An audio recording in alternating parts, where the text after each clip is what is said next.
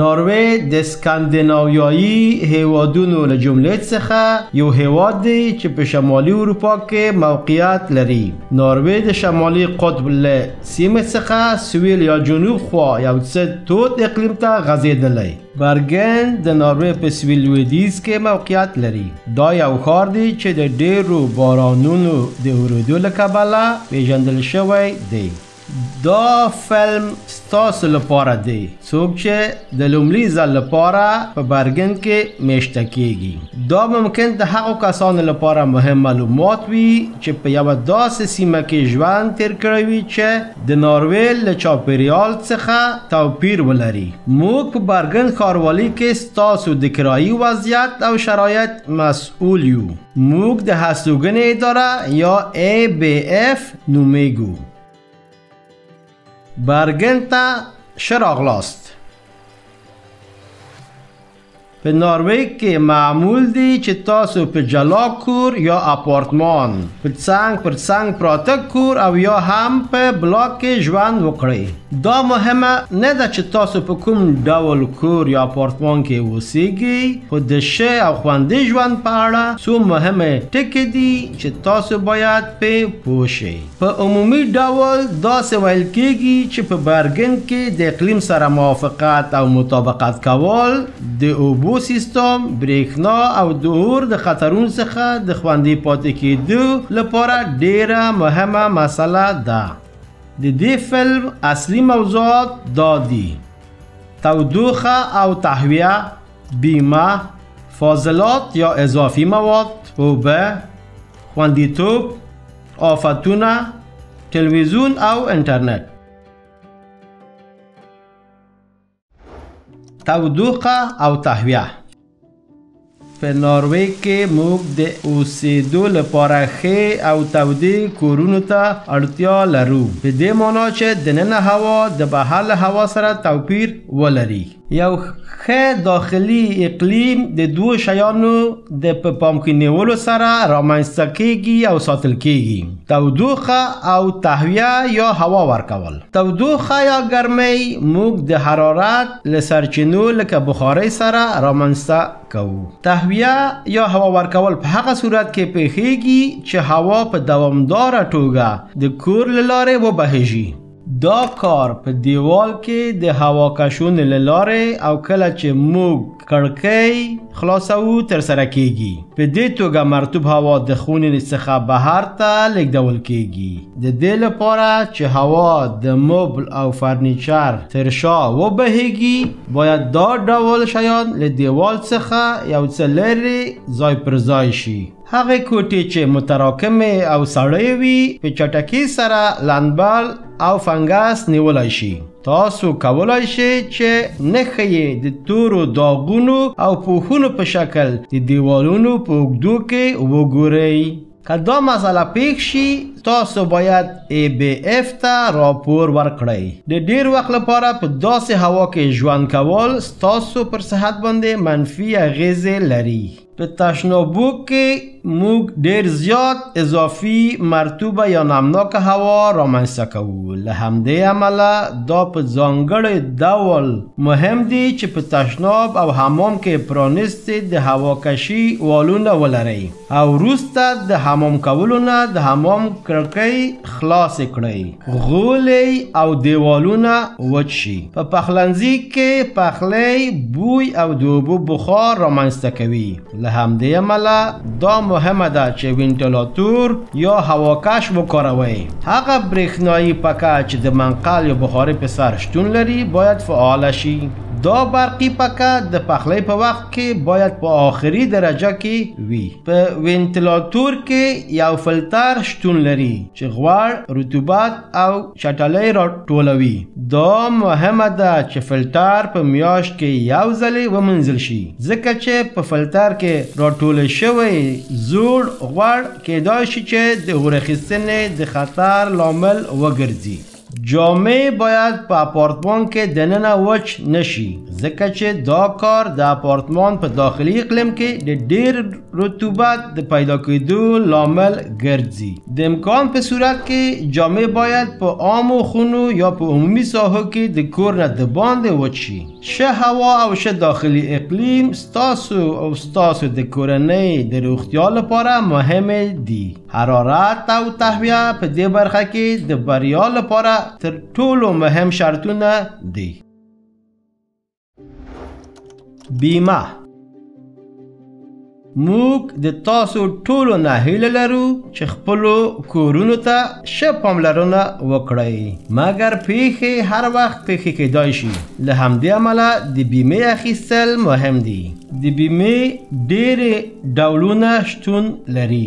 دا بیمه چې موږ یې دلته ورباندې خبرې کوو په کور کې دننه بیمه یا د کور داخلي بیمه نومیږي.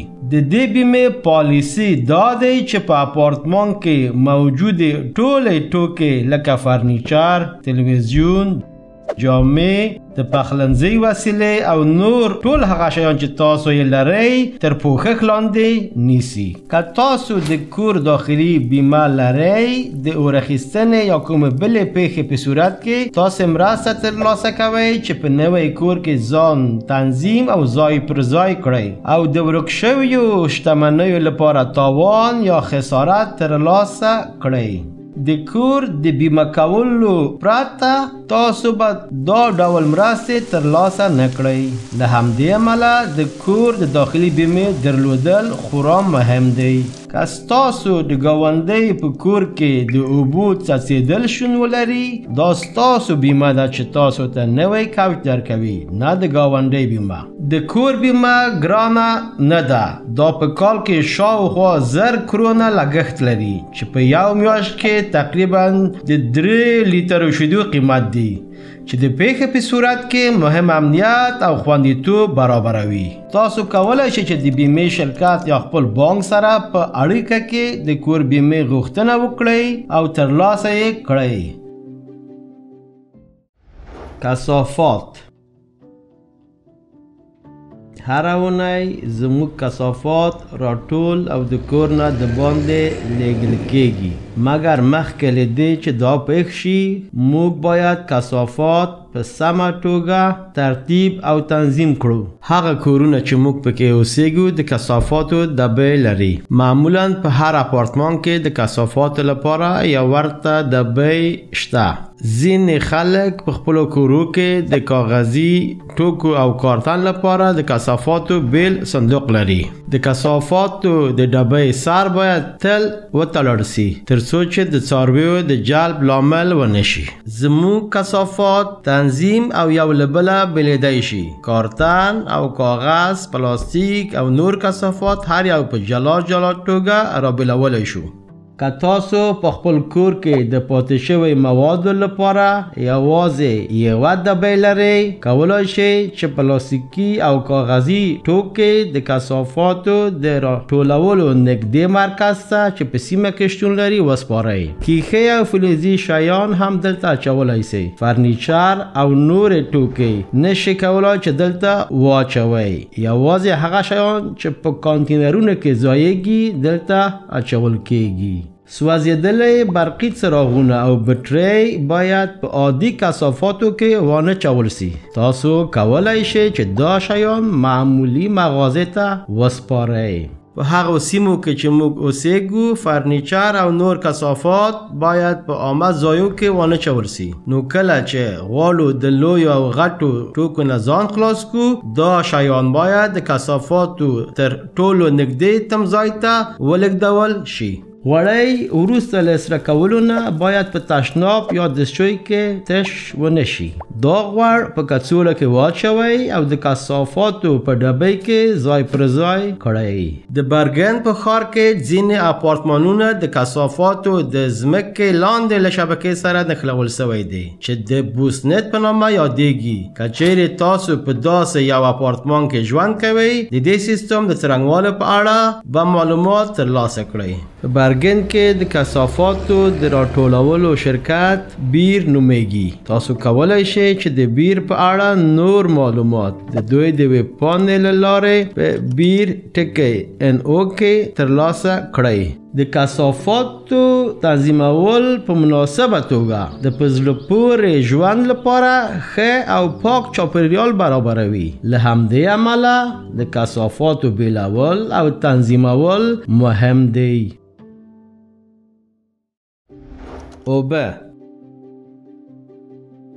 اوبه هغه څه دي چې موږ یې ډیر لرو. په عمومي ډول د نل اوبه پرته له جوشولو نه د څښلو وړ دي، مګر په اپارتمان کې دننه موږ پرته له هغه ځایونه چې اوبو سره تړاو لري بل ځای اوبه نه غواړو. ځینې وختونه موږ ګورو چې د لاس مینځلو د ځای لاندې نلونه لږ څه اوبه څاڅي چې کیدای شي سمدستي خطر رامنځته نه کړي، مګر د وخت په تېرېدو سره کولای شي چې زموږ کور ته زیان ورسوي. تاسو کولای شئ چې یوه لنډمهاله حل لاره ورته ومومئ او په لومړي فرصت کې نل دوان ته زنګ ووهئ. تاسو د دې نلونو د ساتلو مسؤلیت لرئ. په لوندو خونو کې د اوبو ایستلو لپاره د کوټې په غولي کې سوری دي. دا سوری اوبه تخلیه کوي، له همدې امله باید بند نشي، مګر د وخت په تېرېدو سره د دې سوری د بندېدو امکان شته. اکثرا تاسو په خپله کولی شئ چې دا سوری په اسانۍ سره خلاص کړئ. د سوری په سر د جالب په څرخولو یا پورته کولو سره ویښتان او نور اضافي شیان ترې لرې کېږي. سربیره پر دې تاسو کولی شئ چې د نلونو د خلاصولو مواد چې په پلورنځیو کې خرڅېږي وکاروئ. که دا کار مرسته ونه کړي نو باید د ABF له ادارې سره اړیکه ونیسئ. که څه هم تشنابونه د اوبو مقاومت لري، مګر بیا هم غولی باید د اوبو نه ډک نشي، ځکه چې کیدای شي ډنډ شوی اوبه لاندني منزل ته نفوذ وکړي. په تشناب کې د دا ډول اوبو ډنډول ستاسو او ستاسو ګاونډي اپارتمان ته زیان رسولی شي. ځینې اپارتمانونه په پخلنځي کې د اوبو د بندولو سیستم لري. دا سیستم په نامناسبو ځایو کې د اوبو د پیدا کېدو په صورت کې د اوبو رسولو بهیر مخه نیسي. له همدې امله کله چې د نل اوبه بندېږي په پخلنځي کې د لاس مینځلو ځای د میز لاندې د اوبو بندولو سیستم چک او کنټرول کړئ. که چیرې دا سیستم د ځینو غیر ضروري اوبو د تویېدو له امله د اوبو رسولو بهیر مخه نیولی وي نو باید پاک او وچ شي. د مجدد تنظیم لپاره د بدن په فشار ورکولو سره نوموړی سیستم بیرته له سره تنظیم او فعال کیږي. اوبه یو له خورا مهم شیانو څخه دی چې موږ یې لرو، مګر دا هم مهم دی چې موږ باید وچ اوسو. د نلونو نه د اوبو څڅېدل د زیان او ستونزو لامل کیږي چې موږ یې باید مخنیوی وکړو. OMS یا خوندیتوب. د خوندي ژوند لپاره موږ باید په ورځنیو چارو کې ځینو آسانو ټکو ته پاملرنه وکړو. په دې توګه موږ کولی شو چې د ناغوښتل شوی او خطرناکې پیښې مخنیوی وکړو. د اضطراري پیښو په صورت کې د تلیفون 3 مهمې شمیرې دي چې باید په یاد یې وساتئ. 110 د اوروژنې څانګې لپاره، 112 د پولیسو لپاره، 114 د صحي خدمتونو یا امبولانس لپاره. د پاکې عامې سیمې درلودل نه یوازې په زړه پورې دی، بلکې دا مهمه ده چې د خطر په وخت کې د تېښتې د آزادې لارې ډاډ ترلاسه شي. فرنیچر او اضافي شیان چې په کور کې بې ځایه پرتې دي معمولا ستونزمن دي او د اور د لګېدو په صورت کې په مستقیم ډول د خطر لامل ګرځي. خروجي دروازې د اور د لګېدو په حالت کې باید آزاد او پاک وساتل شي. همدارنګه خروجي یا د وتلو دروازې باید بند او قفل شي، په ځانګړې توګه د شپې لخوا. اور یو له هغو خطرونو څخه دی چې موږ یې تل مخنیوی کوو. نو بیا تر ټولو مهم شی څه دی چې باید ترسره شي؟ په اپارتمان کې باید لږ تر لږه 2 د لوګۍ د خطر زنګ شتون ولري. دوی باید په چت کې نصب شي. کله چې بیټرۍ بدلیدو ته اړتیا ولري، دا زنګ په هر دقیقه کې د پیپ پیپ غږونه راباسي چې په دې صورت کې باید بیټرۍ بدله شي. تاسو کولای شئ چې د زنګ یا الارم بیټرۍ د ABF له ادارې نه په وړیا ډول ترلاسه کړئ. نوموړی زنګ باید له چت نه ښکته نه شي یا بیټرۍ ترېنه ونه ایستل شي. یو بل شی چې د اور مخنیوی کوي د منقل محافظتي زنګ دی. که موږ د منقل په سر کوم ګرم دیګی هیر کړو، دا محافظتي زنګ د غږ په اوچتولو سره خبرداری ورکوي او منقل ته د برېښنا اړیکه پرې کوي. د دې لپاره چې منقل بیا وکاروئ، محافظتي زنګ باید بیا له سره تنظیم شي. د کور ډیری اور اخیستنه د منقل سره پیښیږي. په ځانګړې توګه په ژور غوړ کې د خوراکي توکو سره کول کله چې تودوخه له حد نه زیات شي. که چیرې جوش کړی غوال اور اخلي، اوبه او اوروژونکي مه کاروئ. په دیګۍ باندې د سرپوښ په ایښودلو سره اور مړ کړئ. ټول کورونه او اپارتمانونه باید لږ تر لږه یو د اوروژنې وسیله ولري. په یاد ولرئ چې د اوروژنې وسیلې فشار په منظم ډول چک شي او د اوروژنې وسیله باید په هر 6 میاشتو کې یو ځل پورته او ښکته او تاو را تاو شي. برقی بخاری باید په پرده، جامې یا کوم بل شی باندې پوښ ونه شي. دا کار د اور لامل ګرځي. زموږ په اپارتمان کې برېښنایي سیستم د فیوز باکس لخوا کنټرول او اداره کیږي. موږ باید وپوهیږو چې فیوز باکس د کور په کوم ځای کې دی. که چیرې برېښنا پرې شوی وي، موږ باید وګورو چې په سرکټ کې کوم فیوز لاندې غورځېدلی یا بې ځایه شوی نه وي. دا مسله د برق د زیات لګښت له کبله او یا هم په برقي وسیله کې د کومې خرابې په صورت کې پیښیږي. په دې وخت کې هغه وروستۍ برقي وسیله چې تاسو یې کارولې له ساکټ نه راوباسئ او بیا فیوز بیرته پورته کړئ. که بیا هم ستونزه مو حل نشوه، نو باید د ABF له ادارې سره اړیکه ونیسئ. زموږ ډیری اپارتمانونه د اوبه شیندونکي سیستمونه لري چې د اور د لګیدو په وخت کې فعاله کیږي او په لوړه کچه اوبه خوشې کوي. د اوبه شیندونکي وسیله باید له خپل ځایه ونه ښورېږي او کوم شی ورباندې ځوړند نشي. د اوبه شیندونکي وسیله د اور د لګیدو د الارم په غږ تحریکېږي. ضرور نه ده چې تاسو ورنه وویریږئ. د اوبه شیندونکي وسیله فقط په لوړه کچه تودوخه کې تحریک او فعاله کیږي.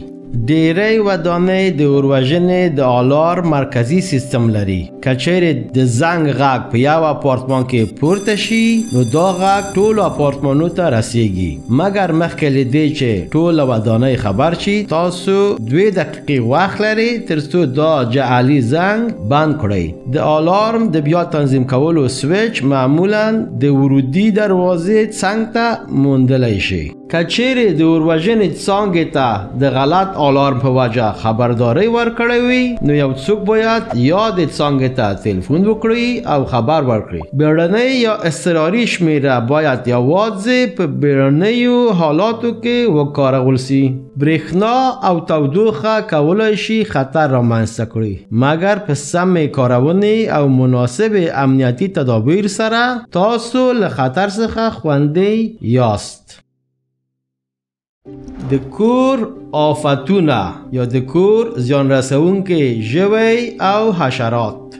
د آفتونو بیلابیل ډولونه شتون لري چې کولای شي زموږ د ستونزو لامل شي. موږک، ورږی، میږی او خسکې هغه آفتونه دي چې موږ یې په کور کې نه غواړو. د آفتونو ستونزې لپاره ABF سره اړیکه ونیسئ. خسک یو پرازیت دی چې د کورونو دننه په ټوله نړۍ کې موندل کیږي. خسک خلک چې له همدې کبله دوی سره زموږ اوسېدل ناارامه دی، سره له دې چې خطرناک نه دی. خسک په وروستیو کلونو کې په ناروې کې ډیر عام شوی دی. د نورو دلایلو په لړ کې یو یې دا دی چې موږ ډیر سفر کوو. کله چې موږ د هیواد نه بهر ژوند کوو نو باید تخت، چوکۍ او شاوخوا ځایونه ښه وګورو ترڅو د خسکو هګۍ او اطراحات موجود نه وي.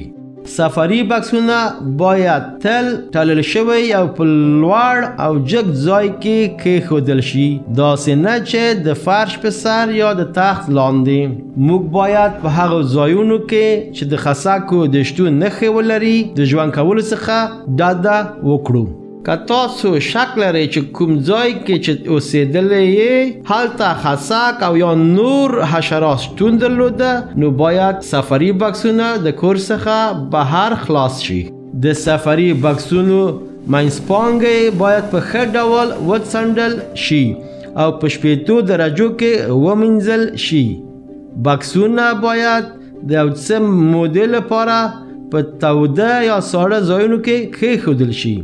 په کور کې دننه مضره حشرات ګاونډو یا اپارتمانونو ته خپریږي. له همدې امله د دې موضوع مخنیوی او علاج مهمه ده. که چیرې دا حشرات ستاسو په اپارتمان کې استوګنځي اختیار کړی وي نو باید د متخصصینو لخوا ارزونه او درملنه وشي.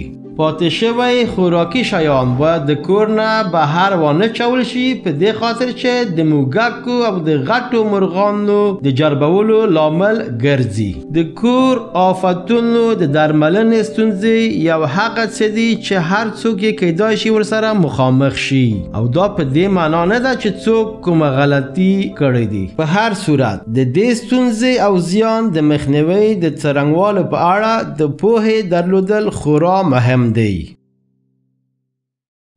انټرنیټ او تلویزیون.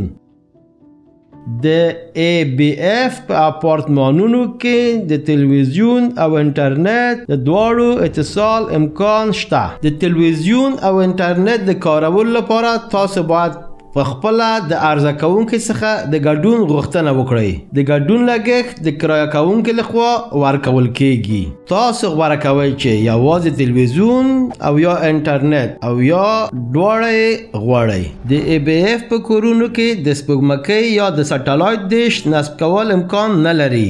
د تلویزیون او انټرنیټ عرضه کوونکي تاسو ته د انټرنیټ د نصب او تنظیم کولو لارښوونې کوي. که تاسو کومه پوښتنه یا ستونزه لرئ نو کولای شي چې د دوی سره اړیکه ونیسئ. کله چې تاسو زموږ یو اپارتمان ته کډه کوئ تاسو د برېښنا مصرف محاسبه کیږي. د برېښنا لګښت د کرایه کوونکي لخوا ورکول کیږي.